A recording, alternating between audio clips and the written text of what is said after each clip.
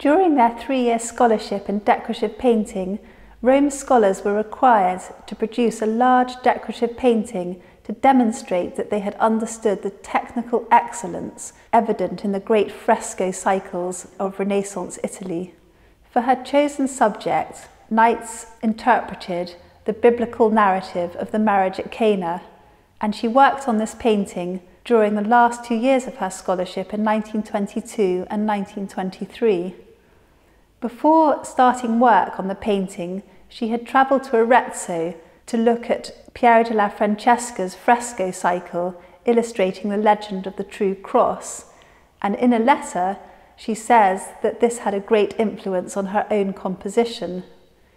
Taking inspiration from Piero della Francesca, she structured her composition with the use of strong horizontals and verticals to achieve a perfect rhythm and balance. Knight sets her narrative in the Villa Borghese Gardens located just below the British School at Rome, where she would spend long hours sketching under the shade of trees.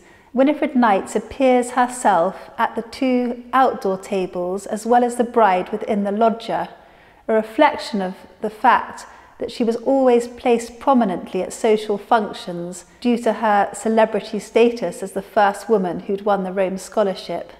But the choice of subject, as with all her pictures, was deeply autobiographical and coincided with her separation from Arnold Mason and the start of her romance with Thomas Monington, the Rome scholar, for 1922. Both Monington and Arnold Mason appear at the tables, as do many other Rome scholars, including Lillian Whitehead and Alfred Hardiman.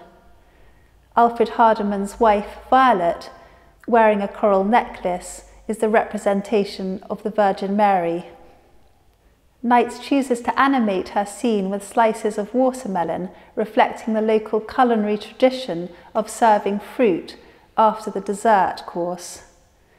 In Christian theology, the turning of water into wine is symbolic of the Eucharist and Christ's blood.